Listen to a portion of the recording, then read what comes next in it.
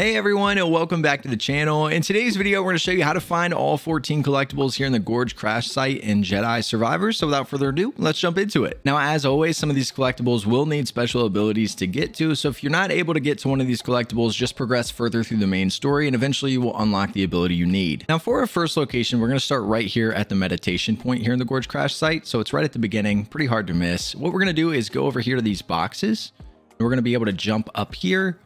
And once you jump up on the boxes, come up on the ledge, and up here you'll have your first chest. Now, after grabbing your first chest, we're going to head over here to the left side of the elevator. So we'll work our way this way. This is the giant elevator here in the site. And if you go around the back, we'll have a small pond. And in the middle of this pond, you'll be able to use BD1 to get yourself your second collectible. Now, after grabbing this one, our third one's going to be really close by. If we continue towards the back end of the pond, you guys are going to see this cool little stone structure that we have here. Now, if it doesn't give you the ability to scan it, you'll need to take out the little yellow monster that's in the area, as you guys can see here on the screen. But once doing so, you can come right over here to this little guy and we can scan it and be able to get our third collectible. And once you get this one, we're going to turn to the right and we'll have a wall here that we can wall run on. We're going to want to jump up and wall run on this and eventually get ourselves up on this ledge here. Once you get up on this ledge, you have a little bird's nest that we can interact with, and this will be where you can get your next one. For our next one, we're going to head back over to the meditation area, and from the circle, we're going to go toward our first chest that we got, and we want to destroy a plant that's over here. So you guys can see that we have these little green orbs floating around this plant.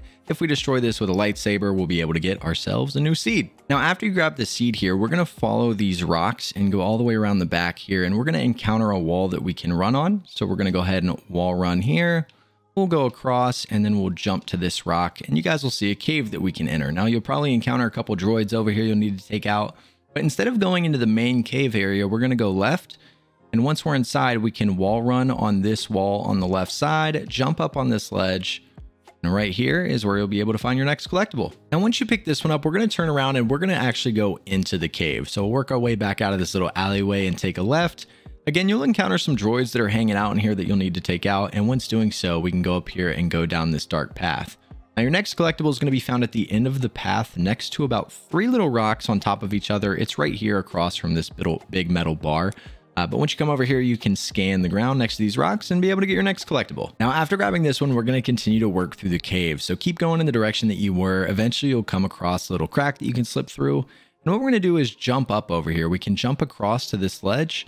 And once we get over here, you can see we have vines. We're going to jump up on the vines and then we can jump to the left onto this platform. And you can just keep moving left until we get to the little overlook here. You'll probably have a droid hanging out here you'll need to take out. And once doing so, we can jump across this pipe. And you will see this plant that's located right here as soon as you jump across the pipe. If you take out this plant, you'll be able to get yourself another seed pod. So for your next location, after you grab the seed pod here, instead of taking the zip line, we're going to go up on these vines and we're going to work our way across. And essentially what our goal is to make it to the tar pit. So we're going to jump all the way across here. I'll show you guys exactly how to get here in case you get lost or confused. You can jump up on the ledge. And once you get over here, we can actually wall run across. So you can wall run here. Once doing so, you can jump across. And after you get here, we'll come over here in this corner. You can jump up on this rock and wall run again. And this is how you get to the tar pits. So once you get here, if you're new to the game, your tar will be a little bit lower. I've already gone through it, so the tar is already lifted up. But essentially what you want to do is go over to this platform. And once you do, you can pick up a droid and throw it over here at the dam, and it'll make the tar rise.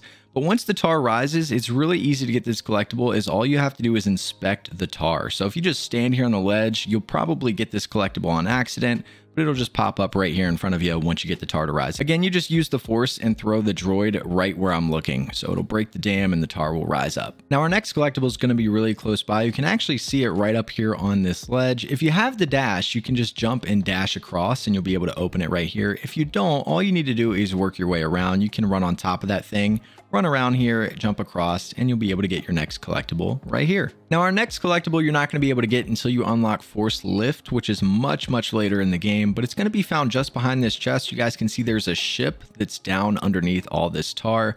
Once you unlock Force Lift, you can lift that ship out of the water, and once doing so, you will have one of your collectibles spawn on the ship. You can go across and pick it up. Now our last one over here by the tar pits is going to be found behind the droid. So if we jump up from the boat here where the droid is, there's a small little tree back here on the edge of the tar pit. If you come back here, you guys can see the little green orbs against these rocks.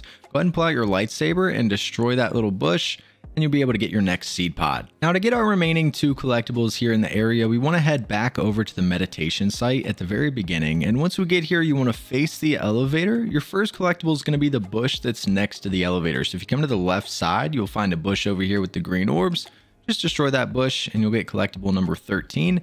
And to get your 14th collectible, we want to get the elevator to go up without actually riding it. So you can jump on it, let it take off, jump off, and underneath here, later in the game, you'll be able to use force push.